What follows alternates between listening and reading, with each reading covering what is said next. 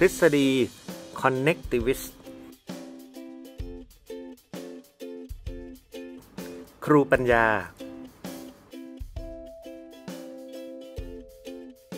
ครูปัญญาสอนวิชาสังคมกับสิ่งแวดล้อมซึ่งเป็นวิชาเลือกครูปัญญาจะพบกับนักเรียนเพียงสัปดาห์ละ1 วันดังนั้นการสอนของครูปัญญา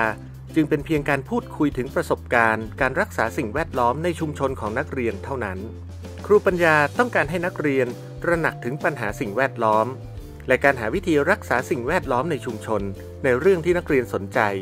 แล้วนำมาแชร์และสร้างเป็นเครือข่ายความรู้เรื่องการรักษาสิ่งแวดล้อมระหว่างผู้เรียนและคนที่สนใจในสัปดาห์ต่อไปนี่คือหนูดีนักเรียนในห้องของครูปัญญาหลังจากที่หนูดีได้รับโจทย์จากครูปัญญาแล้วหนูดีเริ่มศึกษาหาข้อมูลในเรื่องของการรักษาสิ่งแวดล้อมในชุมชนจากข้อมูลต่างๆรอบตัวโดยเฉพาะการสืบค้นบนเครือข่ายอินเทอร์เน็ตผ่านเทคโนโลยีต่างๆรอบตัวเช่นโทรศัพท์สมาร์ทโฟนแท็บเล็ตเครื่องคอมพิวเตอร์โน้ตบุ๊กโดยเลือกค้นหาข้อมูลจากแหล่งต่างๆเช่นเว็บไซต์หรือบล็อกเป็นต้นโดยหนูดีได้เลือกเข้าไปในหัวข้อและประเด็นที่สนใจศึกษาข้อมูลต่างๆและได้เห็นการแสดงความคิดเห็นเกี่ยวกับเรื่องนั้นๆอย่างมากมาย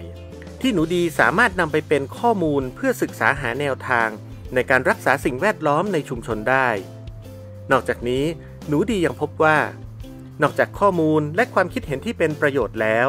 ยังมีลิงก์วิดีโอเกี่ยวกับการรักษาสิ่งแวดล้อมมากมายบน YouTube ที่ช่วยให้หนูดีเข้าใจถึงการรักษาสิ่งแวดล้อมและยังได้ไอเดียดีๆในการนำมาประยุกต์ใช้ในการรักษาสิ่งแวดล้อมในชุมชนอีกด้วยยิ่งไปกว่านั้นครูปัญญายังเข้ามาช่วยหาเครือข่ายของผู้ที่สนใจในการรักษาสิ่งแวดล้อมเพื่อให้หนูดีได้รู้จักติดต่อพูดคุยและแลกเปลี่ยนความคิดเห็นผ่านช่องทางการสื่อสารบนเครือข่ายอินเทอร์เน็ตอีกด้วยหนูดีพบว่าอินเทอร์เน็ต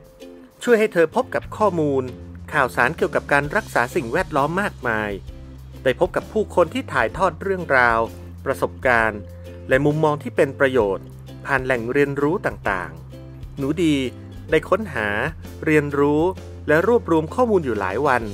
อีกทั้งยังร่วมแสดงความคิดเห็นและตั้งคำถามเพื่อรับคำแนะนำจากผู้ที่มีความรู้ความเชี่ยวชาญเข้ามาตอบกลับคำถามที่หนูดีได้ถามไว้หลังจากหนูดีได้เนื้อหาและข้อมูลใหม่ๆจากแหล่งทรัพยากรความรู้รอบตัวเธอจึงเริ่มเชื่อมโยงความรู้ต่างๆที่ได้มาเข้ากับความรู้เดิมที่ได้ศึกษาจากในห้องเรียนและการบอกเล่าประสบการณ์จากเพื่อนๆในชั่วโมงเรียนที่ผ่านมาหนูดีได้นำข้อมูลที่ได้มารวบรวมเปรียบเทียบวิเคราะห์สังเคราะห์คัดกรองและร้อยเรียงจนเกิดเป็นความรู้ใหม่ที่มีความหมายกับตัวเองสิ่งสำคัญต่อจากนี้ที่หนูดีจะต้องทำก็คือการเผยแพร่และเชื่อมต่อความรู้ใหม่ที่ผ่านกระบวนการคิดของหนูดีไปบนเครือข่ายอินเทอร์เน็ตเพื่อเชื่อมต่อกับองค์ความรู้อื่นๆสร้างเป็นเครือข่ายความรู้เรื่องของการรักษาสิ่งแวดล้อมในชุมชนกระบวนการทั้งหมดที่หนูดีได้ทำไปเราเรียกว่า connectivist เป็นทฤษฎีการเรียนรู้ใหม่ที่ได้รับการพัฒนาโดยสตีเฟน ดาวน์ส์และจอร์จ ซีเมนส์การเรียนรู้ภายใต้ทฤษฎี connectivist เกิดขึ้นจากความเชื่อที่ว่าทฤษฎีดั้งเดิมที่เกิดขึ้นก่อนหน้ายุคดิจิทัลไม่สามารถตอบสนองต่อผู้เรียนยุคใหม่ที่เติบโตขึ้นท่ามกลางการพัฒนาของเทคโนโลยีต่างๆที่อยู่รายล้อมตัวผู้เรียนเช่นโทรศัพท์มือถือโน้ตบุ๊กแท็บเล็ตคอมพิวเตอร์อินเทอร์เน็ตได้อีกต่อไปสำหรับทฤษฎี connectivist แล้วการเรียนรู้เกิดจากการตัดสินใจของผู้เรียนที่จะเลือกสรรทรัพยากรการเรียนรู้ต่างๆที่อยู่รอบตัวและนำข้อมูลสารสนเทศองค์ความรู้ต่างๆเหล่านั้นมารวบรวมเปรียบเทียบวิเคราะห์สังเคราะห์คัดกรอง